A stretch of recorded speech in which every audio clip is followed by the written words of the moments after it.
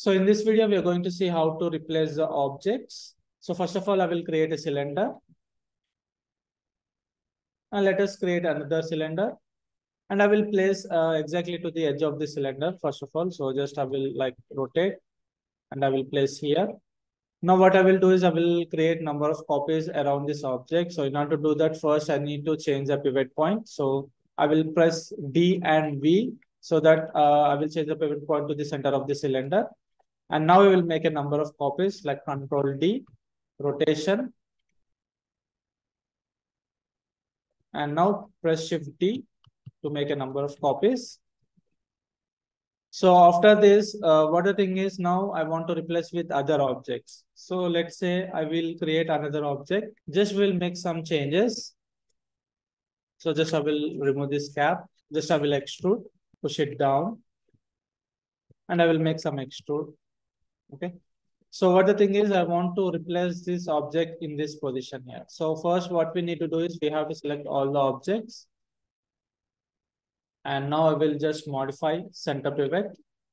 So what the thing is now in this place, I want to replace with this object here. So first we need to select all the objects and laterally we have to select this one.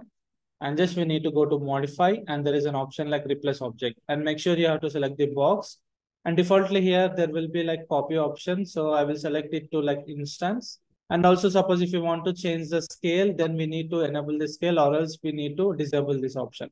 And make sure you have to enable the rotation so that this object will rotate according to the angle of this object here. So just after this, we have to click on this replace. So here I have to select the instance because whenever I make any changes in this main object, it will be applied to the number of duplicates. So click on this replace object. Now see it has been replaced. So like suppose if I select any vertex or if I select any faces, if I extrude, see now it is making a changes to this object here.